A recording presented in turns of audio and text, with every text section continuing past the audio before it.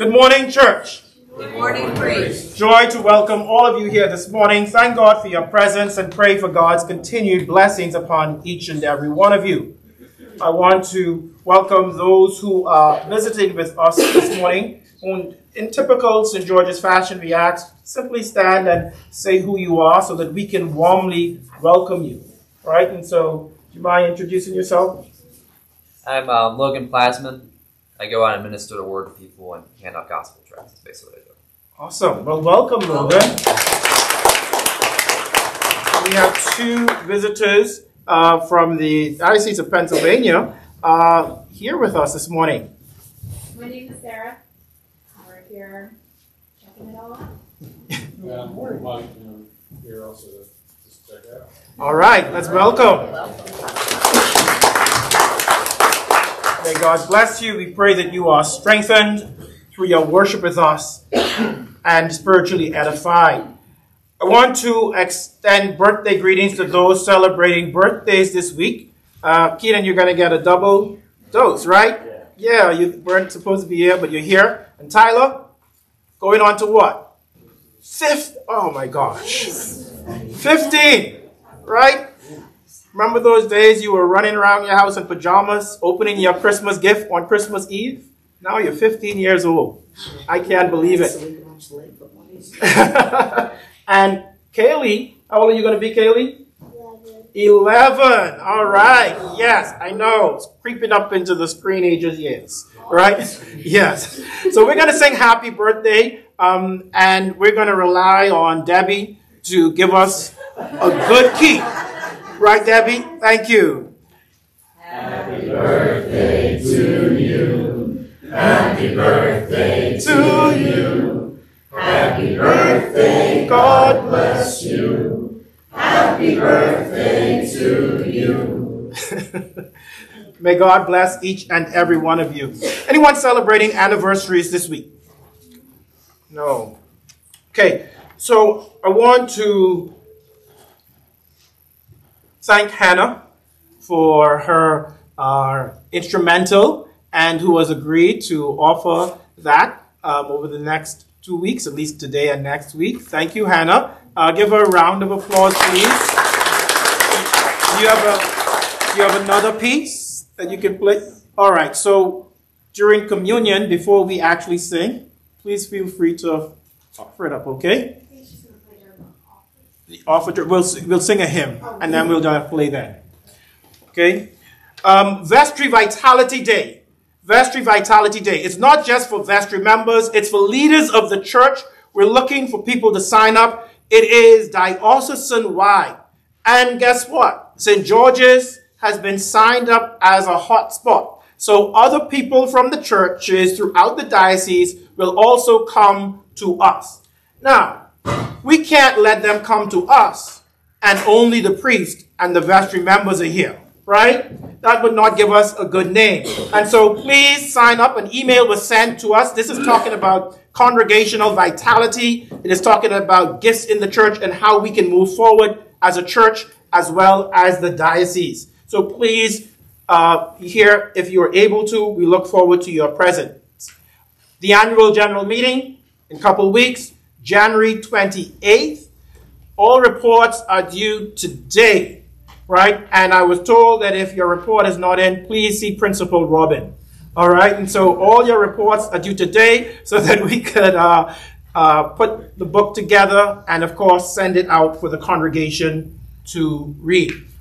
We are in need of one more vestry member. Please, if anyone is looking to serve in a new way, right, so that you don't leave me to volunteer you for vestry. I look forward to your presence and your offering. And finally, our stewardship update.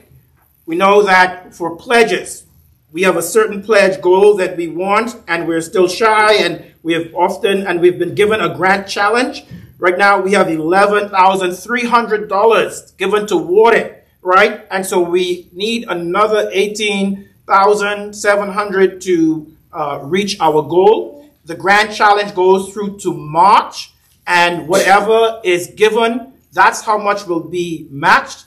What's not given will be retracted. And so let's not miss out on this opportunity for $30,000 injected into our budget. And so for those who have given toward that, I greatly appreciate it. And for those who haven't, may God move your heart and your pocket. All right. I see the save the date for our 6th annual bingo is never too early. April 27th. You would have received our calendar for the year. Please mark those dates. For Shrove Tuesday, believe it or not, Lent will begin in a matter of 4 weeks, right? 4 weeks. And so for Shrove Tuesday, we have our pancake supper, and we are inviting people who normally come to the food pantries, NESAP, etc., to join us that evening, right? And so we would need individuals to help serve. And then during Lent, we are going to offer for our Lenten program every Wednesday for an hour, hour and a half. Mental health professionals will be coming in and speaking to us on parenting, marriage and relationships, addictions, depression and anxiety, and then a general overview of how to cope with stress and mental health challenges. Our own Dan Young will kick it off for us. Dan there, wonderful therapist. If you have anyone, you can refer to Dan, but Dan will join us. And then finally today, after the service, having met with the choir last week, with all of our children, we can gather into the Sunday school room. And Dan and I would sit with you, and we will be with you as we process the loss of our beloved Ralph Martin.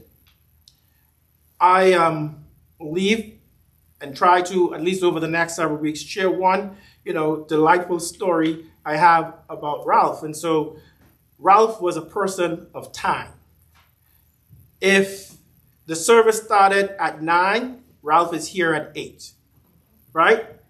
And so sometimes when we would meet in our monthly meetings, Ralph would say, oh my gosh, sometimes Ralph, I don't want to shave and all of that. And Ralph has a way of letting you know what he wants to be heard in a very diplomatic way, right? And sometimes I might show up on Caribbean time as opposed to Ralph's time. And Ralph would say, that's why I prepare everything the night before, so that I don't have to worry about anything in the morning. I said, did Ralph just throw shade at me? Telling me to show up on time? But that was Ralph, right? He would let himself be known. And of course, we continue to miss him and honor him and pray that he will rest in peace and rise in glory. With that said, may you all have a wonderful week. Let us continue to walk in love as Christ loved us and gave himself an offering and sacrifice to God.